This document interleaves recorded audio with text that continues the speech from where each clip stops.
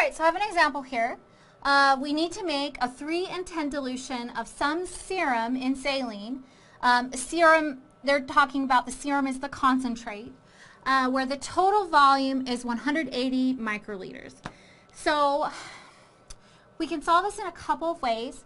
In order to figure out what the volume of serum is needed, in order to make the dilution, we would need to know the amount of serum and the amount of what we call the diluent. That is another word.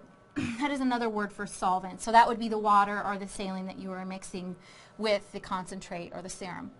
All right. So we can think about this dilution in a couple of different ways. So in the last video, we learned that the dilution, when we say a 3 in 10 dilution, is the first number is the parts concentrate and the 10 is the total volume. So when we say 3 parts serum to 10 parts total volume, what we really have here is a fraction. So this is one way we think about fractions. So a fraction is the parts over the amount it takes to make a whole. So here we have it takes 10 parts to make a whole, and we have 3 parts of that are serum. So 3/10 of our total volume is going to be serum. So if you had 10 whatever, right, 10 parts total volume, you would have 3 parts serum. So if we think about this as a fraction, 3/10 of our total volume, right, which is our 180 microliters, should be our serum. So how do you find 3/10 of 180? Well, you multiply, of course. So 3/10 times 180 microliters.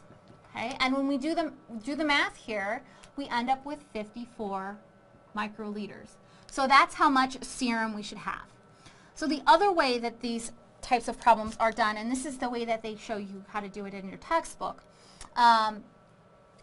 they have 3 parts serum. They set up a proportion. We want to keep the same. We want to keep the same proportion, right? If we're having this dilution, 3 to 10 or 3 in 10, we need 3 parts serum to 10 parts total volume.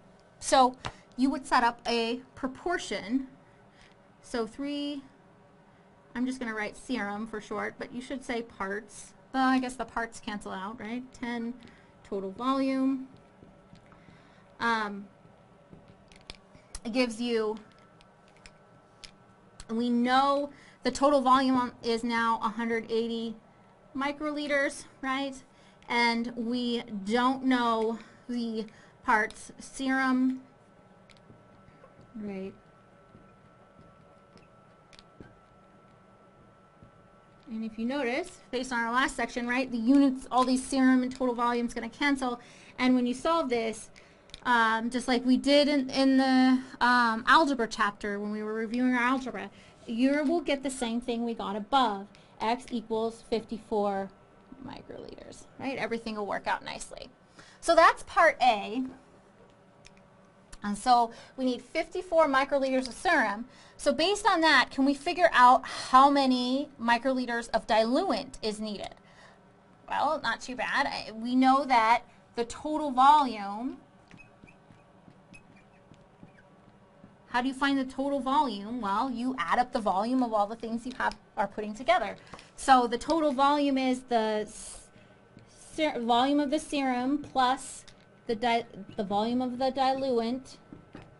Okay, so the total volume is going to be, they told us it's 180 microliters equals, right, 54 microliters plus the volume of the diluent, which is what we don't know. You could call this a variable if you like. We could call it, I like y, so let's call it y. Why not? Okay, so call it y. We're solving for the diluent. You could have left it written as diluent if that makes more sense to you.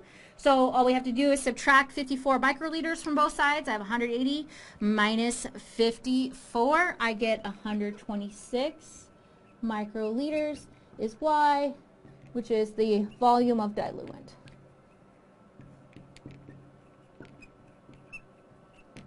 You can see that written, oh, you probably can't see it written down in the corner.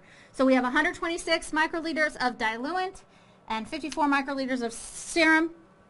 And you could certainly check that, right? If we did it correctly, when we do the 54 and the 180, we should get the same ratio we had up there. And sure enough, if you reduce the fraction, right, we do. So you can always check it. You can always check your dilutions to make sure that they make sense. So that is it for this example. Let's try another one.